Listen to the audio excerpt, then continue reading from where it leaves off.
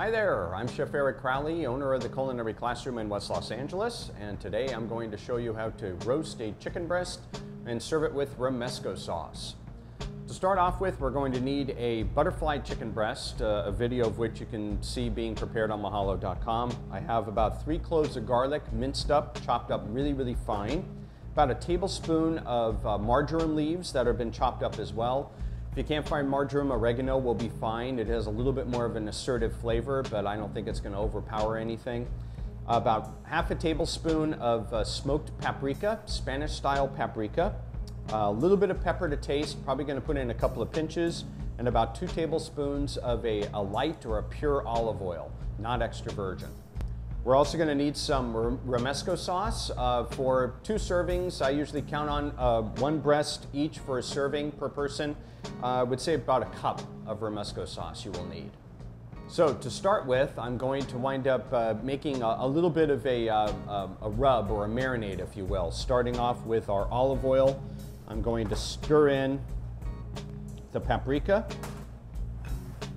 marjoram leaves, and the garlic. A little pinch of pepper. Stir all that in. I could use a spoon, but I'm going to have to rub it all over the chicken breast, so I might as well get my fingers in there. Mix it all together. You can see how the oil winds up taking on the color of the paprika right away. I'm going to take this and we're just going to spread it all over. Save a little bit in the bowl. And all over the chicken breasts. And then we're going to flip it over and we're going to do the same thing on the other side. Really helpful to let this guy marinate for about an hour. You can go in room temperature if you want. If you're going to go longer than an hour as far as marination, get it into the refrigerator. This is something you can easily do the night before. And then that way all you need to do when you come home is take it on out of the refrigerator, turn on your oven. We're going to roast it at about 425 degrees.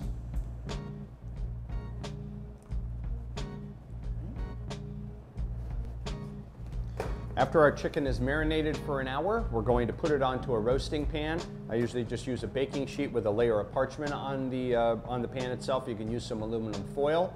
And we just lift the chicken breast on up, skin side up. If you have any extra marinade, you can either gather that up and get it on top of the chicken as well. Then this is going to go into a 425 oven, and we're going to check it after about 20 minutes. It may take as long as 30. We're looking for a really nice springy quality when the chicken is done. As it's raw here, you can see when I press down on it, it's really soft and mushy. And as it starts to become cooked, it's going to have more of a springy feel to it when you press it with a clean finger.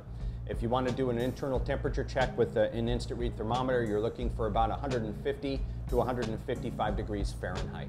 So into our 425 oven it goes.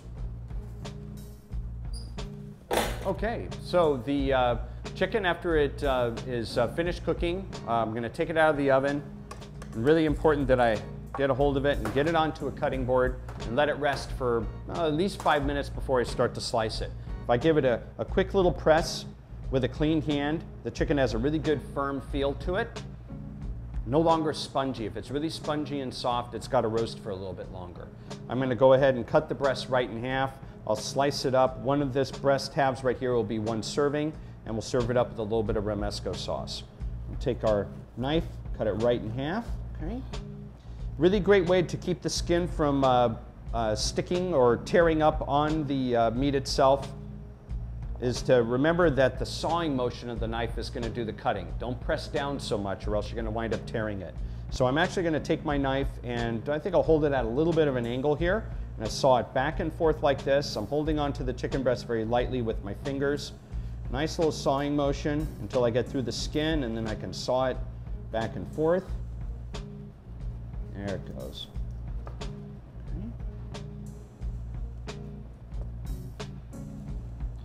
Take some nice pieces of chicken, arrange it out onto the plate. Can even shingle it, angle it a little bit. I'm going to come in with a little bit of Romesco sauce. If you want your guests to dip the chicken into the Romesco sauce, you can put a little spoonful of it right at the end of the plate. Garnish it with a little bit of parsley.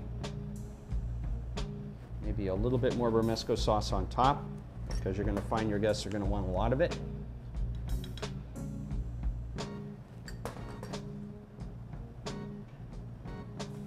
that is your oven roasted butterfly chicken with Romesco sauce.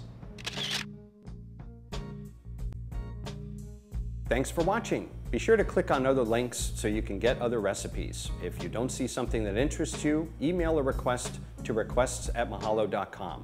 Also be sure to subscribe so you can get lots of wonderful additional information. Thanks, and I'll see you soon.